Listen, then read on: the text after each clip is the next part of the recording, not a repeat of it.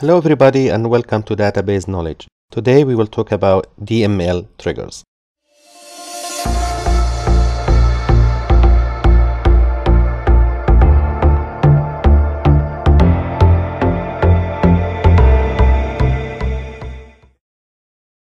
Data Manipulation Language or DML trigger is a process that fires automatically when the data changes with update or delete or insert transaction. They can only be created in a table or a view. If we use DML triggers in a table, we can use them both ways, after the data change or prior to the data change. In the view, we can use them only prior to the data change. What is the difference between that? After the data change means the transaction happened anyway, and then we can fire a process. But prior to the data change, we can make a check, and then the result of this check, we can decide whether to commit the transaction or roll it back. Before we get into creating a trigger, it's good to understand the mechanism of how the trigger works. Trigger is using something called conceptual table. This is where the trigger can identify exactly which rows were updated or deleted or inserted. There are two conceptual tables the trigger used: inserted and deleted. If we insert a row in the main table where the transaction is taking place, this row is also created in the conceptual table inserted. That's where we can find out which rows were inserted. Same thing, when we delete a row from the main table, it is deleted from the main table, but it's also kept in the conceptual table deleted. That's how we can identify which rows were deleted. The updated rows, there is no conceptual table updated. The updated rows, they are kept in both tables. Actually, three of them, in the main table, and a copy before the update is kept in the deleted, and another copy which were updated, it is in the inserted table. The conceptual tables are used only inside a trigger, and once the transaction is done, the trigger is fired, these tables are no longer there. Let's have an example. I made a small structure for a bank system which has TBL customers and TBL customers account, foreign key to the customer ID, and we have here the transactions, foreign key to both of them. The script for creating these tables and the example of this video are all included with the video description in Google Drive. Okay, now we will make a very simple trigger to work with this table. We will create a trigger. We have to give it a meaningful name, TRG on the TBL customers, after insert and update. On, this is the table I want the trigger to work. What is the DML event is after insert and after update. This trigger will happen anyway. Most of the triggers created after DML event is something taken for granted. It will happen as long as the transaction is committed in the table. I will say as begin set non-count on to stop extra result sets. And what I want this trigger to do, whenever I insert a customer in this table, it will change the date update and the date created to the current system date. Very simple update statement, but most important, I want the trigger to update only the rows which were inserted or updated. I will say where the customer ID and select the customer ID from the conceptual table inserted, which keeps the transaction updated and inserted. Here it is, and we create the trigger. Here it is, and the trigger is ready. So we need to try it. First, let us see, do we have any customers in that table? Nothing. So I will insert one customer. I will only insert these three columns: SSN, full name, and the email. We run it, and here we have it, and the date is changed to the current system date. I will put another one in this table, and I will look at the date again. So the time is slightly different. So that update happened when the trigger inserted a new row. Let us now try to update one of them, this number 10 for example. The time was 17:21 for both of them, 42. I will put the time here just to have a reference, and I will update number 10 again, and let us see now.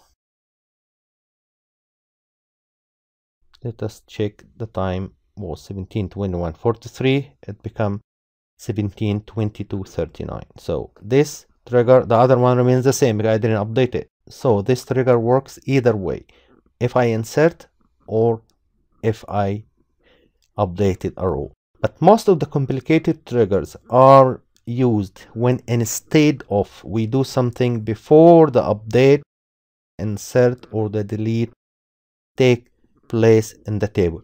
We will have another example of that. For these two customers, I created two accounts, and this is the balance of each. And we don't have transactions for them. Here is a trigger to validate the transaction before it takes place in the table. It will be trigger instead of, means prior to the DML event. The DML event here will be inserted. So this trigger will happen prior to the insert event. Here I will declare the transaction message to handle the messages or the errors it will go throughout the trigger. And here some other variables to take the transaction ID, the customer ID, the account ID, the name of the customer, the transaction date, transaction amount, and if it is outgoing amount, mean withdraw, money is being taken from the account. If it is 0, means it is incoming transaction, money is added to the account. And here is the balance. Good. First, as long as we have variables inside triggers, mean a variable can take one value at a time.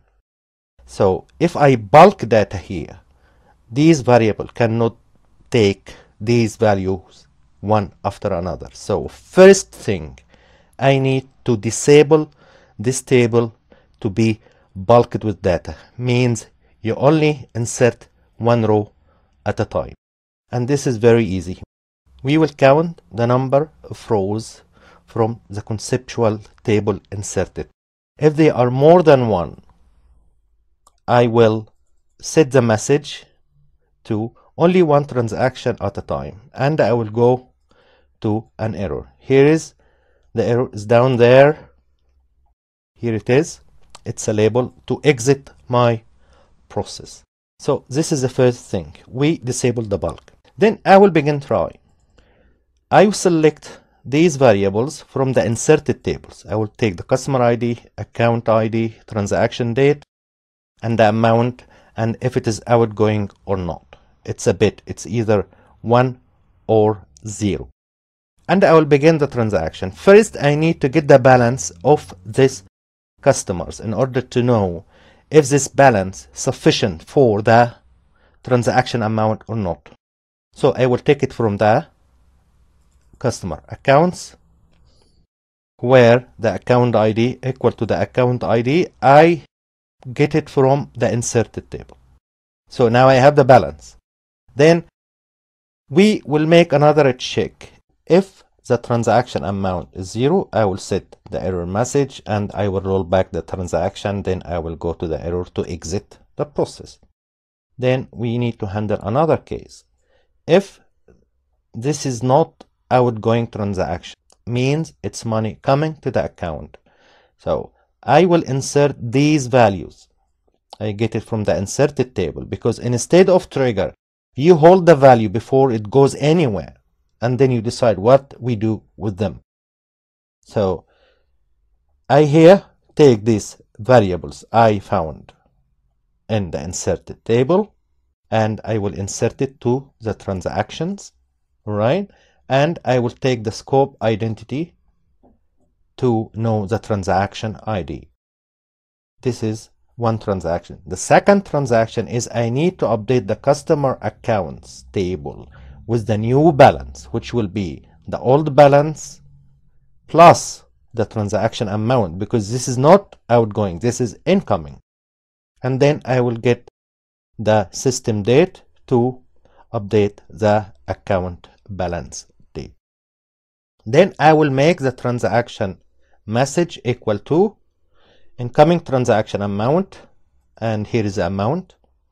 This is plus car 10 to go a new line, and here is the date. I will convert it to 100 style plus another line, and I will say the current balance equal to the balance plus the transaction amount, and I will convert this to in varchar because I am adding it to a text. I will commit the transaction, and then I will go to another label. I will exit the process here and go to send email. We will see that in a minute.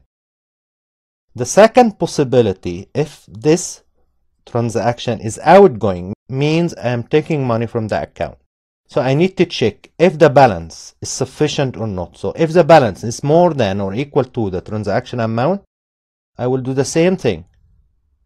Okay, I will commit the transaction in the table and update the balance equal to the balance minus the transaction amount. So also the same thing with the date. I will change the transaction message a little bit. It will be outgoing transaction, and the date and the balance will be the old balance minus the transaction amount. And I will also go to the send email.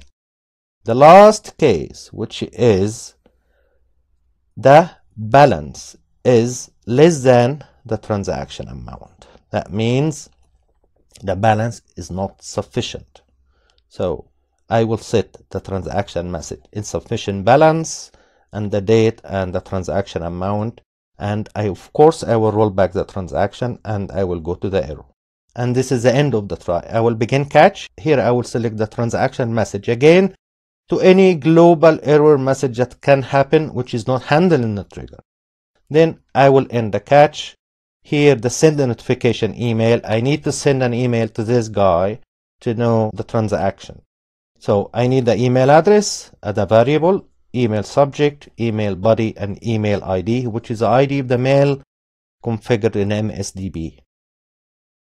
I will set the email address. I will get the email address from the customers where the customer ID equal to customer ID. Same thing for the name. And the email subject, I will say DBK Bank, for example, transaction ID. I will take the transaction ID. And I will set the message, dear Mr. Mrs. I will take the full name from here and plus the transaction message the way it was configured for each case above. After we set all these parameters, I will send the email by using the stored procedure sp send dbmail from the MSDB database with these variables: email address, subject, transaction message, and the text format could be text or could be HTML. Yes, we can send an HTML email using SQL Server, no problem. The importance is high. And the mail item ID, this is an output parameter from this stored procedure telling me the ID of the mail. So I can track it here in the MSDB under the view sysmail all items. So if this output ID come out with something, I will confirm the customer transaction that notification has been sent, which is here in this column. I will set it to 1, and I will set the email ID just for tracking purpose whenever I need it, where the transaction equal to transaction ID. And here is the error. I will always print the error message however comes. And this is the trigger. Okay, so we create this trigger and we need to try it. Before we do something, we need to create another trigger to prevent any update or any delete for this transaction. Man, this is money. You cannot delete or update a transaction just like that. If by accident there is a wrong transaction happen to any of these customers, You cannot just update it or delete it. There are always these people do in the bank or any financial institution. They will make adjustment. They will insert another transaction to fix the error. So here I will create another trigger also instead of delete and update. That happens prior to delete or update any transaction in this table. So I will also declare the error message as usual, and if the count of the transaction from the deleted table are more than 0, I will just raise this message: transaction cannot be deleted, neither updated.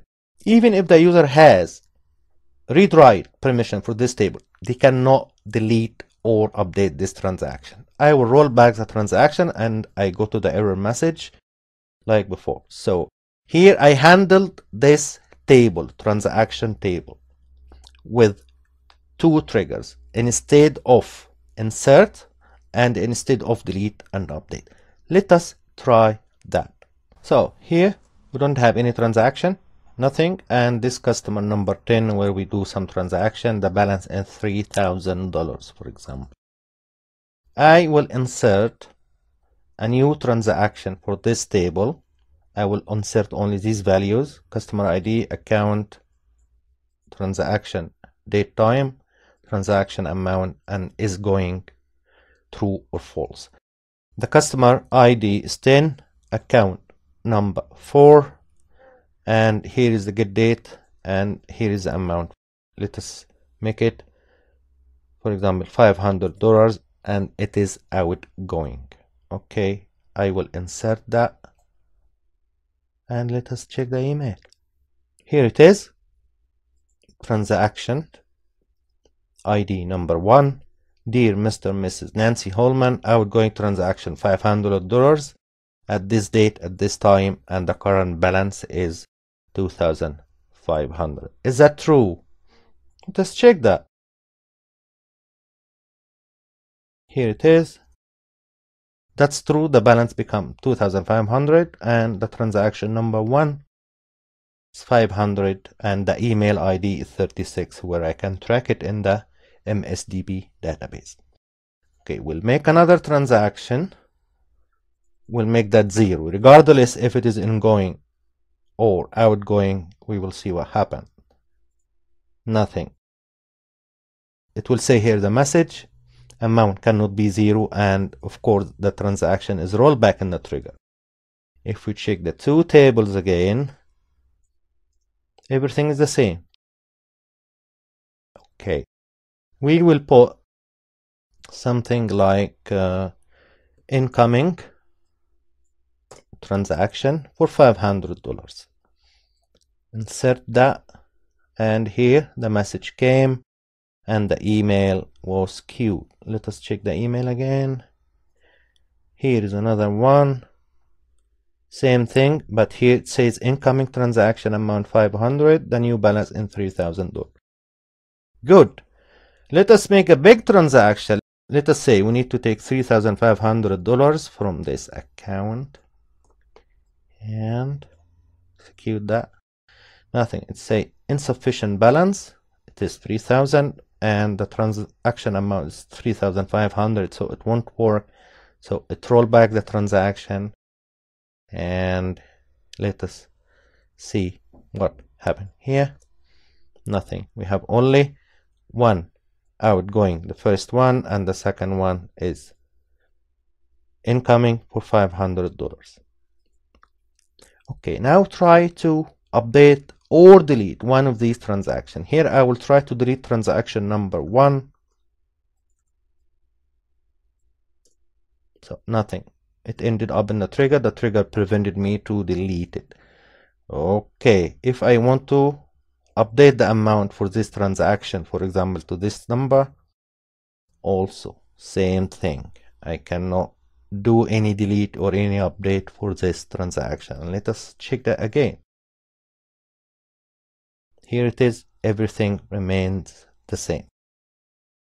So instead of triggers, we always have a very good control on the data consistency and the logic of the data, and not to allow any unauthorized transaction to happen We covered that today, and next time we will try to cover the DDL trigger. I hope that was useful. I know it's a long video, but I hope you enjoyed it.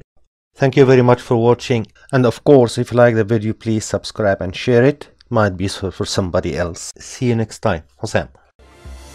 انت اللي لمعت النجوم بتبان في عينيك، انت اللي كل ما فيك بيقويك بيعليك، انت اللي عمره ما لحظة خاب، انت اكتشاف ومين يقدر عليك، انت احلى حاجة فيك. قولها